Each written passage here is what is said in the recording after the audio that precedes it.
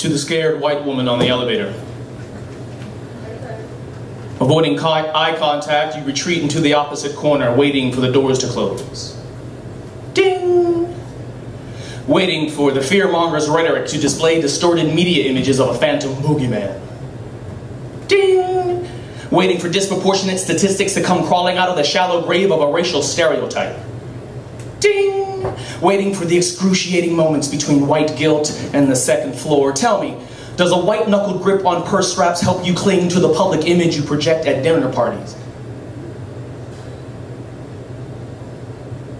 Tell me, does a white-knuckled grip on purse straps help you cling to the public image you project at dinner parties, as convenient cocktail conversations provide the perfect stage to debut a broken heart on your sleeve, while you faithfully recite the monologue of moral outrage over social injustice, because in reality, the rapidly racing heartbeat raging against your ribcage betrays you? I guess they never covered this scenario in cultural sensitivity class. Ding!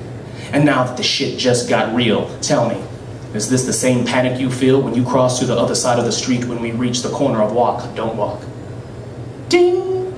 Is this the same panic you feel when your trip hammer pulse rate, which rises with every passing floor, cannot overcome the sickening notion that you may be a racist? And if you think I'm being too harsh, maybe you're right. Because subliminal racism is not the only dynamic we have to consider. Ding! My anger, however justified, does not negate the fact that I am a complete stranger. Ding! Your fear, however insulting, does not negate the fact that women cannot afford to let the tisk of a guilty conscience prevent them from getting home safely. Ding! And if both points are valid, then we have ourselves a conundrum, and here's where it gets tricky. We're the only animals on the face of the planet that allow ourselves to be confined in a metal box with another animal we do not know. And after millions and millions of years, evolution did not see fit to give you anywhere near the strength of a lion or the speed of a cheetah, but that knot in the pit of your stomach is Darwin telling you, do not let your head get in the way of your ass. So, to the scared white woman on the elevator, this poem is not a condemnation.